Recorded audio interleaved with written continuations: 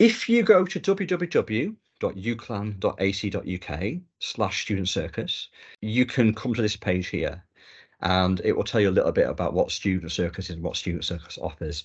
This is mainly for international students. However, if you are thinking about working abroad in another country, it could also be valuable for you as well. So you don't necessarily switch off if you're not an international student, because there could still be something for you in here.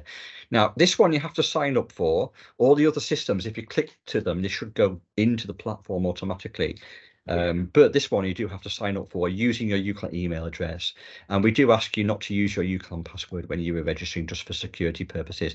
But, you know, the system has been determined to be all secure and everything. But, you know, it's good practice not to use your UCLan password when you're registering for some other system.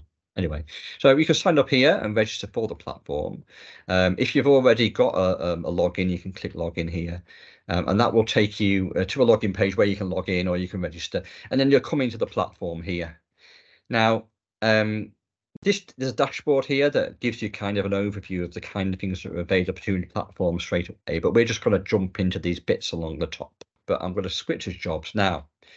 The first jobs that it's showing you here are visa-sponsored jobs. So these are great for international students because you know that the company that is listing the job actually does sponsor you with your visa. So you can see here, actually, I'm just going to switch this one to, go back to visa-sponsored jobs.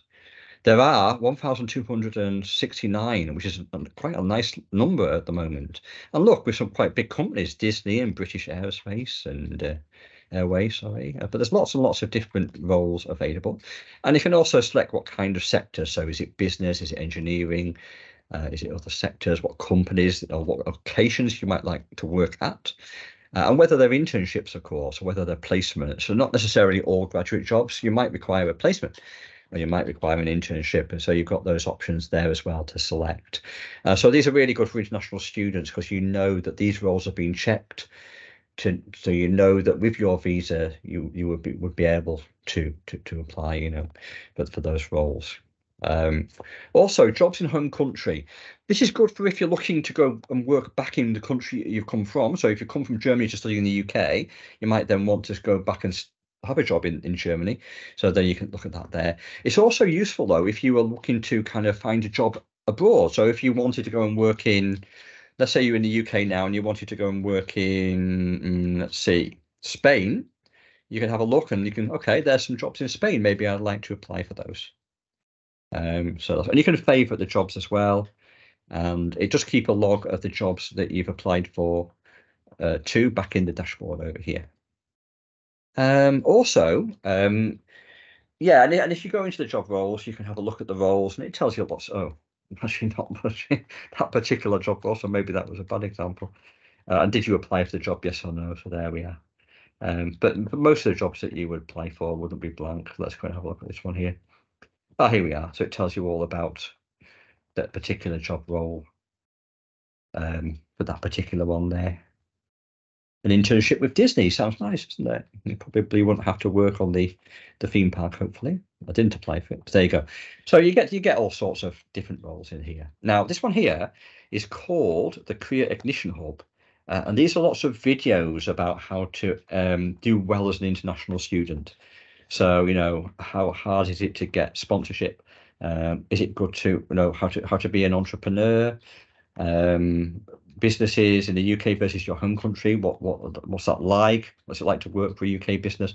These are all of the careers people who are doing videos for you in here. So the people who know a lot about this kind of area, and the videos continue on here as well. So how to avoid mistakes when applying for jobs in the UK. So applying for jobs in the UK is different to applying for jobs in your home country often, you know, so it's quite a good idea to have a little bit of watch some of the videos, get a little bit of learning of what it's actually like to make a job application in a different country. So it might be, though, that you're applying as a UK student to work in Spain. What is it like, you know, to actually do that? And you'll find that mostly in the country guides. And so if you go and look in the country guides, so if I wanted to work in a particular country, I could kind of go and find out what it was like to have it. How would I make a CV to work in Brazil? What an interview might be like in Brazil? What it's like to network in Brazil? So you can basically have a look at the jobs. So if I got to go to the overview here, and then kind of look through job sectors in that country. But then I might want to find out what it's like to do a CV in that country. What are they looking for specifically in the CV in that country? And many of them will be the same, but some things are not. I mean, in some countries, they don't like photographs on the CV, but in some countries, photographs are mandatory. You have to have a photograph on the CV. So it's useful to know. So they have kind of lots of different kind of advice on things like cover letters and placements, but these are mostly focused on it from an international perspective. So whereas in Career Edge, it's mostly focused on just a general perspective of CV guidance. These are more focused on, what would it be like for an international student writing a CV, or what would it be like for an international student doing an online test. So the focus really inside this platform generally is like a lot more focused around, what it would like to be an international student.